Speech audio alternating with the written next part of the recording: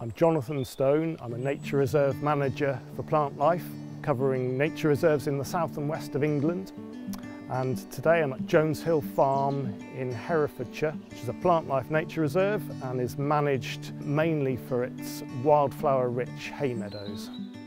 97% of all hay meadows in the UK have been lost since the 1930s.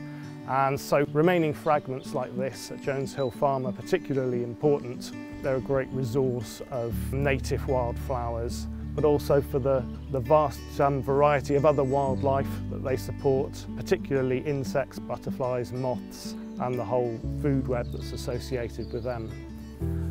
Plant Life have owned Joan's Hill Farm Nature Reserve since 1997 and have been managing it in the same way ever since. There's been a long continuity of regular haymaking and grazing that's helped to spread wildflower seed around the site, and we've seen fields that were relatively species poor back in 1997 increase massively in the diversity of wild flora.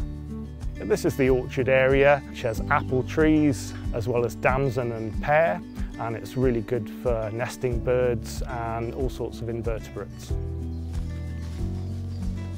We're over on the west side of the nature reserve now, close to the woodland. The area we're in is a little bit less managed than the rest of the reserve, whereas most of it is cut for hay in late summer. This area isn't cut, it just gets a little bit of cattle grazing late in the season. It has a different character and supports a whole host of moths, butterflies and other invertebrates. We're on the west side of the nature reserve in a slightly different area of habitat now, and we have a wet flush running down the side of the hill, and amongst the rushes here there are things like heath-spotted orchid and a lovely display of ragged robin. This field is Herefordshire's Coronation Meadow, and seed from here is regularly harvested and used to restore other meadows in the nearby area.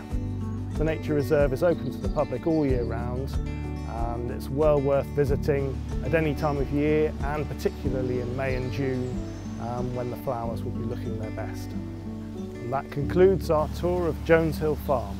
Thank you for joining me.